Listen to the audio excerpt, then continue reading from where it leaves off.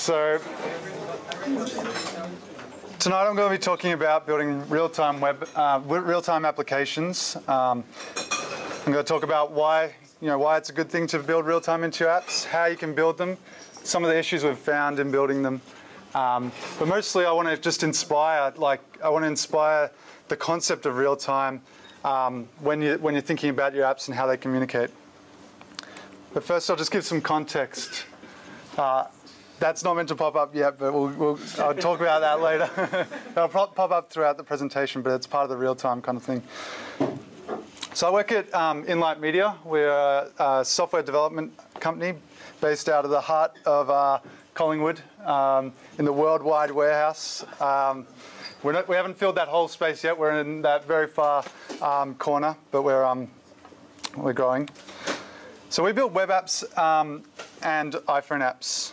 So this kind of has it's an interesting kind of relationship, building both of these internally to kind of, it really kind of makes you think about that communication flow between those two things. And we've been researching real-time, so we've got a few apps where it's real-time communication has been an important factor. So native apps are, I should explain what that thing popping up is. So every time someone installs one of our apps, that's going to pop up and as a counter. So that's someone downloading the app, running it, and that will pop up. So native apps. Native apps are meant to be fast. Like you want your apps are like the reason why a lot of us develop native apps and why people enjoy using the apps that we build is when they're fast. They're meant to be interactive, like the app we just saw from in the Universal with the 3D. Like the 3D, you want to be able to participate with your app and communicate two-way with it. And animations play a key part in this. Like your animations in the apps kind of draw users in. Users may not notice why they like an app, but a lot of the time those kind of little UI animations make a big difference. So one of the Path was like a great one that just does little UI animations throughout their whole app, and to make it really an interactive experience. The problem is these animations and this fast and the speed is all let down by mobile networks or the communication over mobile or even Wi-Fi. You want to try and it's kind of it's the area that we can't control as much as we can control the animations. So mobile networks, they need lightweight transmission. You want to be able to connect and have as minimum amount of kind of communication overhead as possible. Small data packets. You want to send things down in a small way and communicate like only the minimum amount, particularly on like an iPhone, on mobile applications. This is really important. So apps using real time. So I'm not sure if anyone from Sportsmate's here tonight, but they. Yeah. So Sportsmate builds a whole bunch of sports app. They're just based in Melbourne, and one of them is Footy Live. I'm just going to pop over here. Like for instance, this is kind of indicating that they've got a real-time connection, and this is one that when the scores update, they show up here. Status board came out by Panic yesterday, I think it was. And so this is a really interesting app, interesting in terms of that they got widgets past Apple, but that's fine. But it's status boards are a really good thing to have, and they're about delivering real-time communication, so you can monitor the state of your apps, your projects, and do it in real time. I was actually chatting to someone last night at the Melbourne JavaScript meetup, who's built Mojo. I'm not sure if he's here tonight, Anthony. But Mojo is actually using real-time here. Whenever someone kind of opens this app and they want to share an experience about a certain place, they'll pop up. They'll pop up down the side, and that will update in real time. like just looking at apps like, Xbox Smart Glass is like one where, that kind of it's a way to control your Xbox, connects to the server and then connects back down to your Xbox. And the one that we've been building is called Draft Pick. And so that thing popping up is when someone's installing Draft Pick, and because the football, I think the teams would have just switched over to where there's a bit more activity. So I'm just going to jump over here. So what we want to do is when the scores update on the TV, we'll update the user's gameplay, so the user can play a game like answering trivia, submitting a halftime poll, choosing who they think will win the game and kick the first goal and stuff. But all this needs to operate in real time, and this is why we really were researching real-time communications. And the big one, iMessage, like this little kind of pop-up down the bottom. This is love it or hate it as part of the new iMessage. It's shows when someone's typing back to you, and that happens in real time. You can see if you have the two phones together and start typing, you'll see that happen immediately. So how do you achieve real time? A lot of the time, polling is the default solution. So basically, it's the equivalent of going, "Hey, are we there yet? Are we there yet? Are we there yet?" And the server will go, "No, no, yes, we're finally here." So it's a common implementation. It's slow and inefficient. Like you're making all these kind of redundant requests over and over, trying to figure out the status. It's that one-way communication in getting there. But the thing is, it does get you pretty far. There was an interesting talk by Kevin O'Neill from PlayUp the other week, and they've got really far with this polling mechanism.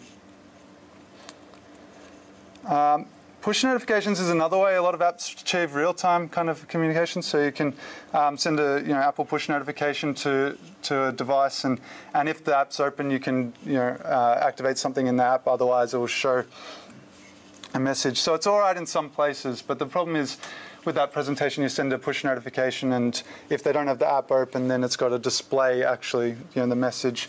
And sometimes you don't like say the score updating in Draft Pick. We don't want to every time the score update to send them a push notification. So that's why it's kind of a bit restrictive there. And so this is where we landed with sockets, and specifically web sockets, because of the web application side of things. But and this is a great kind of solution for achieving real time. So WebSockets, WebSockets is basically you have a constant connection with the server. It persists as long as the app is open. That connection is there, and when it when you minimize the app, it disconnects. But when you open it again, it resumes. And when having this open connection, the server can actually push you data and tell you when you actually are there. Now you don't have to keep asking it, "Are we there yet?" So that kind of two-way communication is really key. And this works on web, desktop, and mobile. So the services available for this, you might have seen, that should be a bit higher up, but you might have seen PubNub is one. It has a whole bunch of libraries that achieve this kind of use sockets and to achieve real time. Pusher is another one, so you can install these in your app. But this is one that I've built to solve the problem. This is what we're using for Draft Pick. And internally as well for other applications. So Hatchet.io is a homebrew implementation. It's open source. It's on GitHub. It's not a paid service such as other ones.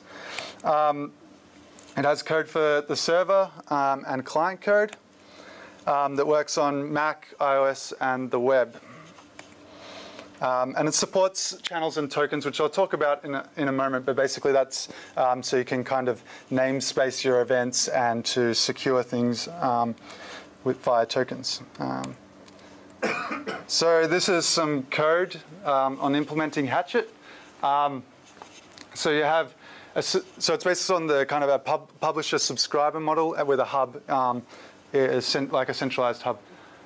So a subscriber can connect. You initialize a subscriber, you set the delegate,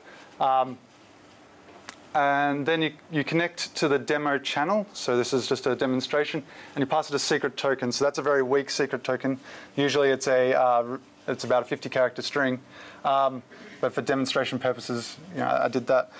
And then we can watch for score update events. And whenever a score update event gets pushed to our phone, we can do something. So now we're doing something really boring, just logging out that event, but the event has a name and the data attached. So you can actually use this. Usually we've been doing the publisher is the server, but you can actually implement a publisher on the same iPhone apps so that people can actually do, for instance, a chat client. So you can have publishers and subscribers, two different channels, communicating with each other. So here, it's the same thing, but a different token, this time for the publisher. And, sending through the score. I omitted Melbourne's score in there because I thought that might be a touchy subject. All right, so demo time. Pull out your phones and visit Hatchet.io demo/demo. How does it scale? We'll find out. Yeah, you'll find out.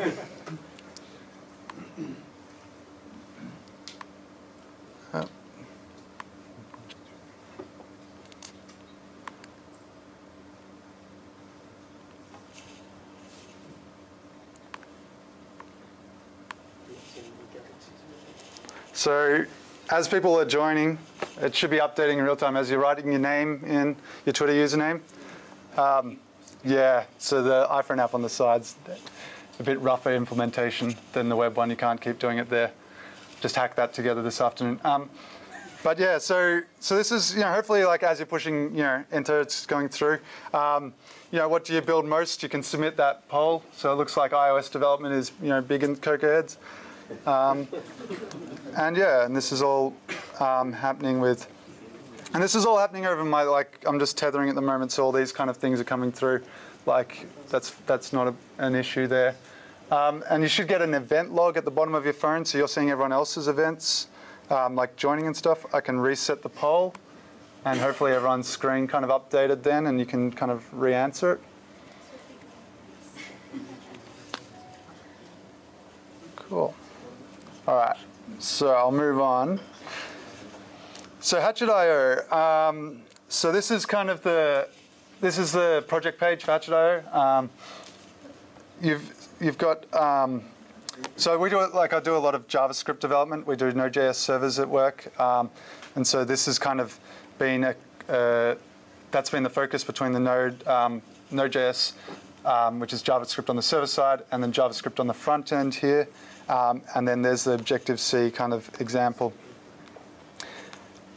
So you can, at the moment, we're just all using the domain name api.hatchet.io, which is that's just a test domain. I wouldn't use this in production at all. It's just running off a micro instance on Amazon. But that being said, in terms of the scaling question, which I'll probably address a bit later as well, we've done testing with micro instances having about 5,000 simultaneous connections to it, and that's not been a problem, pushing maybe a message every 5 to 10 seconds to all those clients. So if you wanted to get started with this in your project, I guess is probably the most interesting thing. You can create a channel. So I'll create one called Cocoaheads, and you get given your channel name. Your API token is basically your password for this management section. So you basically want to keep that private, not projected on the screen. And then you've got publisher and subscriber tokens. So so if I just, so I'm just going to put the API token in here, and I can view these tokens again. So at any stage, I can view what tokens are out there. So these two publisher and subscribers have access to sending and receiving any event that goes through the system. So when you're submitting here, these are different events, such as identifying yourself on your Twitter username was called user-identify. Submitting the poll was submit poll. So these ones have access to everything, but you might, particularly on the web, these tokens aren't private, like so anyone can just view the source and see your token. So on a web app, you'd probably want to create a subscriber token that only has access to certain events. So you can just do that here. You can say Cocoaheads, paste the token, and I might just say, oh, so this is for a publisher, but this, let's say they can only publish user sign up. And so that's a new token for that. Further down the page, you can remove those tokens, and then finally you can delete the channel at the bottom if you're done testing, basically. So it's on GitHub. There's actually an Amazon AMI image available. And there's a screencast here. So Amazon if anyone's familiar with Amazon, basically an AMI image is like an ISO image that's pre-built. And you can install this, and it's a single server instance, so it's not good for scaling, but it's good enough if you have an app that maybe only has 3,000 to 5,000 simultaneous connections, which even draft pick at any one stage there during a game is probably about 1,000 connections. So you can get pretty far with a single micro instance. And it takes about 4 minutes to kind of get that going, so it's pretty fast. So I'll continue. Oh, sorry. I just when you build that micro instance, when you build that instance, you can use this. You can change the domain name to the domain name that you build here, so you can manage all your tokens there. Did you use a tool to create this documentation, or is it hand-rolled? Hand-rolled. Yep. Cool. All right, so I'll get back to the presentation. All right. So this is exciting, basically. Like real-time communication is an exciting thing, and a lot of the time it's like there's been a barrier, like a kind of a barrier to entry to this. It's your default tool is like the AF networking library, so you can just make requests and that's fine. Like it's definitely real-time has its place. But there's apps that you could use this as a kind of support, like a support item next to your app. Say it goes down, which, because it is 0.0.1 for Hatchet. Say it goes down, like at least your application is just made more interactive by having it there. It's a value add. So we're kind of trying to, panic stall our thunder now. We're trying to put together, a dashboard just internally, so like that we can see when users sign up. So rather than, the kid popping up down the bottom, we'll see the numbers kind of pop up, and we want to integrate. I tried asking App Annie for an API for their kind of the app rankings, but we might just roll something ourselves. And when kind of the servers, if the servers have issues as well. So I'll just, so for instance with Draft, during this presentation, there's been those 60 installs, 204 games created. So this kind of monitoring is really important. Our log files all get log events, if there's an error warning or an uncaught exception, get sent via Hatchet so we can monitor it basically. So analytics is a key one. So like it is just cool seeing when people install your app or do something in your app and that you might need to monitor basically. So battery life is a question. I'm not sure if Stephen's here. Stephen, so I gave a similar presentation to this at Melbourne JavaScript last night, and one of the questions Stephen asked was battery life, because people are used to the request model and how do sockets kind of fare, having this open connection all the time. So I ran some tests today in between kind of client work, and so here it's here you got the time that was recorded when the battery was at a certain percent. So I didn't, until I started testing, I didn't realize that the battery level. I'm not sure if you can access something more granular than the kind of every 5% interval with the battery level dropping down. But basically every 22 minutes when polling. So I was polling every 2.5 seconds to a small JSON payload. the battery would go down 5% about every 22 minutes. And with sockets, I was sending a message to the phone every 2.5 seconds. And it was, they were basically comparable battery life. So, look, these stats, they need to be taken with a bit of grain of salt because they need more testing, basically. Like, that's probably just the screen, Your interval's pretty short. Yeah. You're not giving enough time for the radio to power down. Okay. So, you're not going to get any difference. Right, okay. But if you had a much larger interval on the polling, sending messages, you probably find that you're holding open an open connection will drain the battery faster. Okay, all right, well, so the socket connection's only open for the life of the person with the phone open. So that is something to obviously be aware of. With DraftPick, we get, it actually helped us to scale, for instance. That's another way as well, is that our application servers are much lighter weight. And we didn't have to build up that infrastructure because, we didn't have to poll every 5 seconds. And when scores happen on TV, they happen immediately. So, check out the battery life and commit to the project on GitHub with some more stats would be great. So where now? Now that we've heard about real-time, what's next?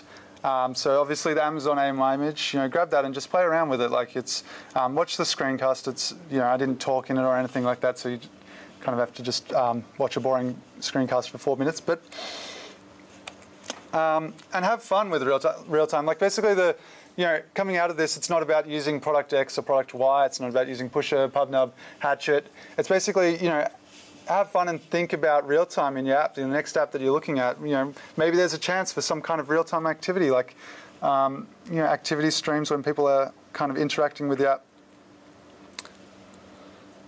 Real-time conf is just something I found it yesterday, which I'd be keen to go to this year. But basically, check out this website. It's 2011.realtimeconf.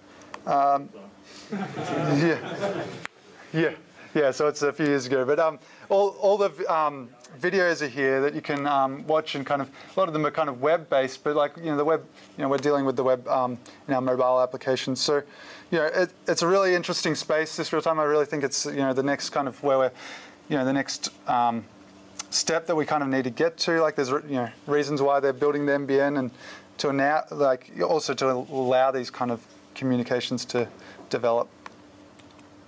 So thank you.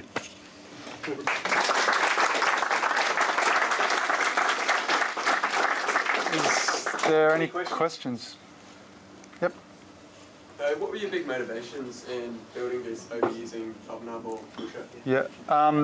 So when we did DraftPick last year, we weren't aware of PubNub and Pusher then. We'd done a lot of so basically Hatchet.io is built off a Node.js library called Socket.io. It's just basically a wrapper around that to give you the channels and tokens. And so we'd done a lot of stuff with that. So when we thought real time, we just picked that tool up straight away. So PubNub and Pusher, from what I can tell, look like really good apps. For small services, for small apps though, they're quite pricey. I'll just pop over to the, just bring it up out of interest. Should have gone straight to the pricing page, but yeah, I think they start at about $15, So for 100 connections, so if you wanted to add real time to an app, Peak Connections, just look at Peak Connections, the description they give of that, because it's a device per day counts as a unique connection or something. It's not having 100 people connected all at once. I think that's how I read it. It was kind of a bit long, but yeah. So for draft for Peak Connections, we probably could have. We were expecting maybe bigger demand there, and so maybe we thought maybe this price. But we're running it off 2 micro instances. Is enough for it's just an interesting space. About $15 a month. Although Hatchet.io is running off, if you look at spot instances, so if it's something that's not important and the server can go down at any stage, you can basically pay $2 a month. The spot instance uses up the extra bandwidth on extra resource power on the Amazon network, and you basically pay like a fifth of the price to run something. So if you want to live dangerously, you can do that. Yeah, do it. So. How are you doing with dropouts and reconnects? Yep. So the Socket.io library is a wrapper around WebSockets, and Socket.io is actually really interesting on the web. Is it provides multiple fallbacks if, for instance, it can't establish a WebSocket. One of those, the last being Flash, which you don't want to get to, but it has the kind of protocols around reconnects and disconnects. So yeah, so I'll kick open. I mean, but the Hatchet is running on the device, right? Yeah, so I'll just show. I'll get out of presentation mode and get into Xcode, just so you can kind of see the code. So this is, for instance, the code that you just, so, like, don't judge me on the code too much, but for that app. But if you look over here is the Hatchet library, and you've got the publisher subscriber. But under support, you've got the async library WebSocket JSON kit. Socket.io client library is one that we've written based on Fred Potter's work. So that's when I say we've written, it's a collaborate. It's kind of we've taken what he's done and worked it. So yeah, you've got things like when try again on reconnect and heartbeats and things like that. So it kind of all handles it there. Yeah. That's just laid on top of CF networking, is it? So that goes on top of the WebSocket, which the WebSocket's on top of the async socket, which is probably on top of something CF networking. Like in terms of like frameworks, CF networking, they're probably the only framework there that was needed for that. Yep. The term real-time has a very specific meaning, which this doesn't really cover. Do you have any issues with mixing up the terminology? In what way do you mean? Well, real-time is, specifically if someone was looking for like a real-time programmer, they're looking for someone that is working on embedded systems or software that has to perform within certain guaranteed time constraints. Right.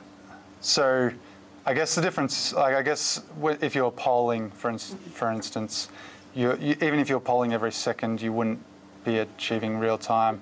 Traditional real time programming is about, you're writing a sensor reader, which is got, classic examples also games programming on consoles and stuff, like you have to render a frame in 13 milliseconds. Yep. Like, you can't not. Right. Whereas real time, when you're talking real time, it's more about push, I guess. About real time communications, real time messaging, and it's very loose. Yeah. Okay. That's valid. So I guess the definition of real time going by with this is that the server tells you, or something else tells you that something's ready rather than you asking, and never, like, it's trying to deliver it to you, I guess, as fast as it can. It doesn't guarantee that it's going. Particularly with Hatchet, it's actually sending things. It's like send and forget. Like it doesn't check, did it actually get to that person or not? So, it is volatile in that sense. Yep. So the AFL rings you on mid-September and says, we're going to massively promote you. Yeah. You apart after the big drinking session to celebrate. Yeah. How far do you? They say we're going to have 500,000 users. Yeah. Yeah. Talk to your service. How do you think you'll scale? Yeah. So half a million users, that would be quite a lot. But So the thing about the Hatchet.io layer around Socket.io is Socket.io is kind of all in memory. It all holds. It holds your connections in memory, so you can't really distribute it between servers easily. And so they have a few stores, and one of the ones we're kind of implementing there is a Redis store. We can have until Redis gets kind of clustering, that it's still going to be a single machine. So a single high-powered. So Redis is a kind of the database that's very simple. Simple in its use, but probably very complicated underneath. And we can have maybe 10, 50 servers that connect and kind of go through. They do a bit of a pub sub through there. It should scale. Like I've tested it like to 20,000 kind of thing, but I haven't tested that far. But just because we haven't had the need just yet. But yeah.